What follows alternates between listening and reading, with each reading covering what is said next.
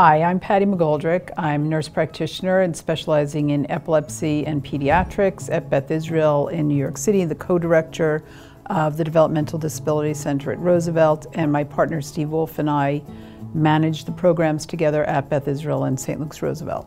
And hi, I'm Steve Wolf. I'm the pediatric neurologist.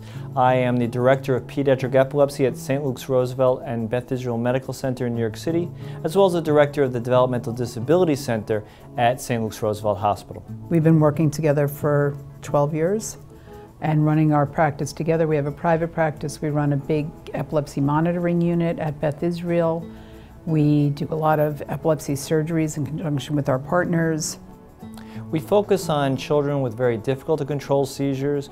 We evaluate them from beginning to end to sort of look on what possibilities we can do to treat their seizures, whether it be new medications or possibly even surgery.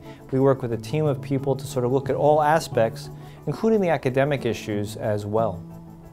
We're hoping that what you people who are watching these videos will take from them is the ability to go back and ask your neurologist and your epileptologist questions about your seizures or your child's seizures, and to develop a better knowledge about what treatment options exist for them. So listen to our videos, write down some questions, and go back and talk to your doctors, and I hope this helps you.